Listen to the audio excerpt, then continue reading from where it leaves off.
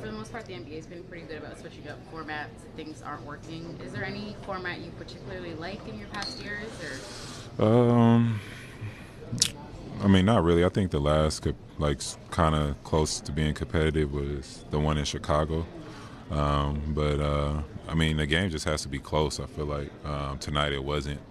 You usually see, more.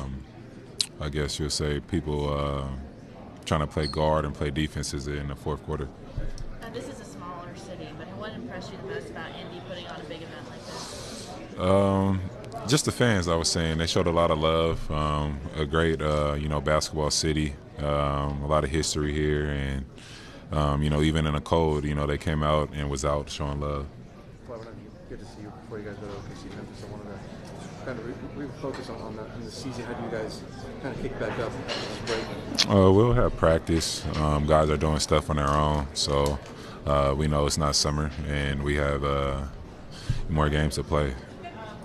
That OKC game is going to be pretty critical. It's obviously a tiebreaker situation that you guys want to win every game, but is there an added approach or intensity to these kind of games now that you're close to All-Star? Not for me. You know what I mean? I'm just focused on our team and trying to be the best team and make sure we have carryover so we could, reach our potential. In your experience, home court advantage, Ty said you guys want to get the number 1 overall seed. I'm not thinking about that, man. You're talking about playoffs and all that. Come on.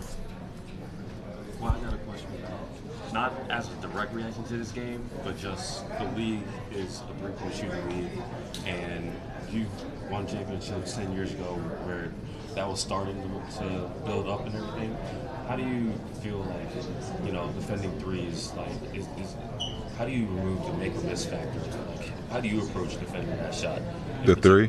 Yeah, it just depends on who you're guarding and seeing how many shots they take a game and if they're comfortable with the shots that they're getting, and just pretty much just trying to do that. How do you do that from, move the team part of it? Like, do you study more? You working on your team concept pretty much, and depending on who you're playing or the team you're playing or the player that you're closing out against, you adjust. Last question. You've learned about James from how cerebral he is, different things he sees on the court. Maybe you didn't know before you played. I'm learning a lot.